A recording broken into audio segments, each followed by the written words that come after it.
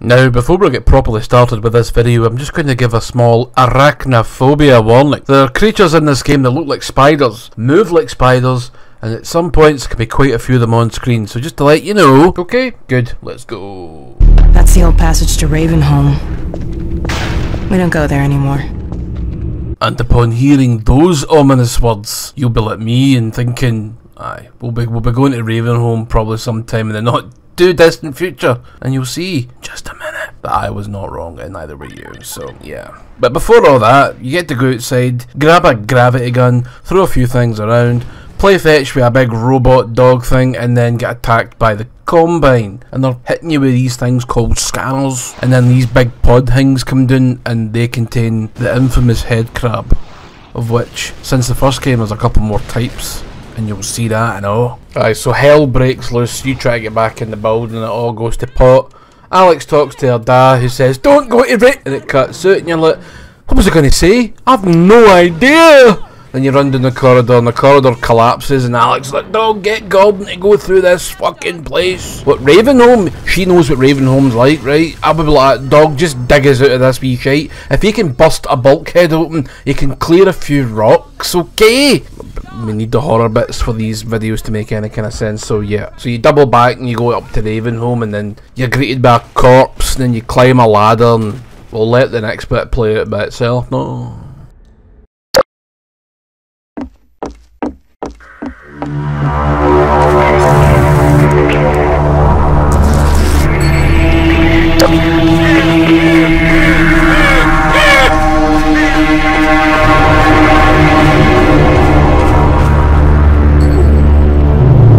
So now you're flung into the dark depths of Ravenholm, and it's quite an eerie sight, isn't it? I mean, when you first start the game, you get that beautiful, eerie, horrible music, the swinging pair of legs by whatever that's dangling for.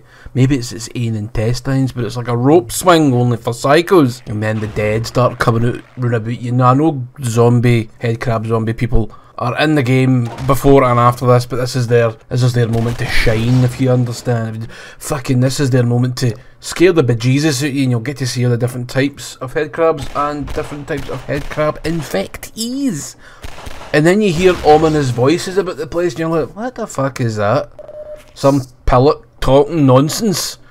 And you'll go through another wee room and you'll kill some more head crabs and there'll be another, he'll speak again and you're like, who is that guy? Sounds like Max von Sydow. And then you'll continue on and you'll eventually see the guy and he's this mad priest with a shotgun.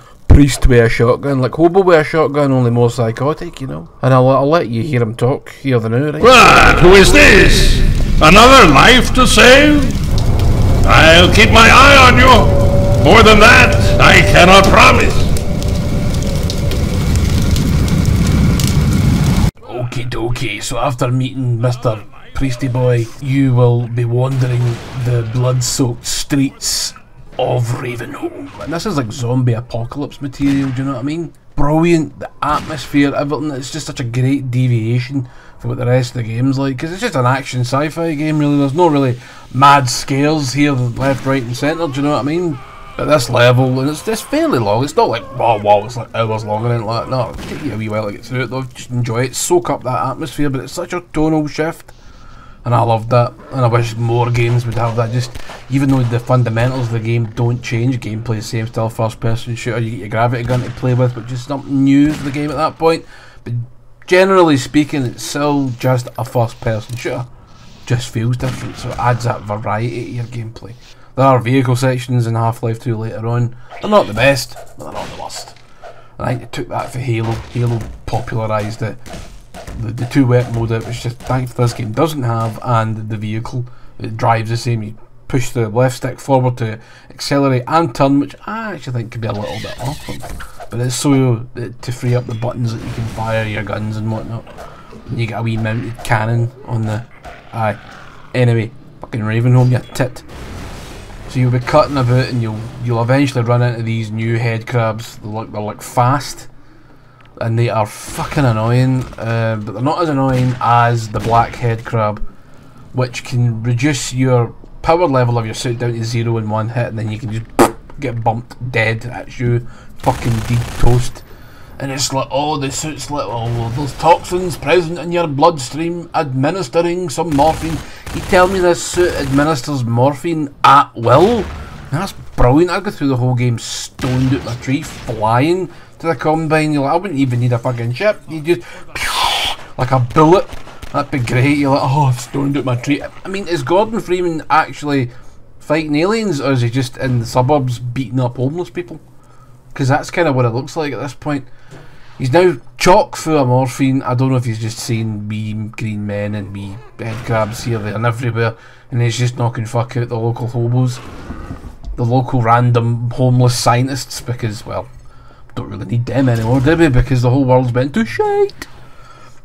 Anyway, eventually the priest guy, who is called Grigory, I think, so he's like Russian, maybe Polish, I'm not sure. He eventually slings you a shotgun, and you're like, thanks pal, brilliant. This thing's got an alternate fire where it'll fire a couple of shots at a time, or you can just fire like a normal shotgun, then you reload it. It's simple, it's a shotgun. It's a staple of 99% first person shooters. They should all have shotguns. If they don't, failure. You failed. You're toast. You're dead to me, game. And you'll eventually get to top of this building, he'll lead you through the city a bit more, and he'll send over this wee cart thing, and you jump in the cart, you go over to the church, and he's like, alright son, it's happening, let's get out of here, Moan, let's get you back to normality, shall we? And you're like, cool, no bother. Then you go through the cemetery, blowing up crab zombie jobbies left and fucking right, and he'll eventually get to a gate, and he has to hod open, and he's like, oh, I can't hod this open and send you out, so you're going to have to go and I'll stay behind. And I'm like, aye, okay, well, there's cinder blocks here, why don't you just pack a few of them next day? And what? Aye, okay. So you get through, and you're like, you see him getting surrounded by fire and head crab zombies, and you're like, cool, right, I'm off. See you later. Nice one, toasty boy. Thanks for the shotgun, you daft bastard. And then you come to another mine shaft thing. It's a pain in the arse to navigate. I kept fucking falling because the physics can be a wee bit squiffy, and so I just kept bouncing off of shit and dying, falling straight to my death. Then when you get down there, you're like, there's millions of these fucking head crabs, and I'm like, no. And this is one of the other parts I was talking about with that warning at the start of the video. You're cutting about and you can see them scuttling, and there's fucking hundreds of them. So my thing here is, I get the Magnum or the pistol, one of the two, and I just snipe as many as I can, and I use the explosive barrels as wee traps, and you'll not kill all of them. There'll be at least one or two kicking about, and then you can jump over the fence at the far end, and then more of them will just spawn out of fucking nowhere. And then you need to go through caverns, avoiding more head crabs, avoiding those fucking big tongue thing. I can't even remember the barnacles. You need to avoid them. I think there's only one or two right enough. And then you'll get to the mine shaft, and there'll be this mine cart with a spinny thing in it, and you press the wee button, or it's a lever actually, and then this thing will shoot up and down, and you've got to avoid it whilst watching it chop head crab zombies to fucking pieces. It's lovely. I like that bit of the game because you can save a lot of ammo. Don't need to shoot them, you just hit them with a minecart and they'll explode. And then you escape, and then you're back to a part of City 17, and this is where our journey will end, for the time being anyway. Hope you've enjoyed the video. If you haven't, okay. If you have, smashing. Adios.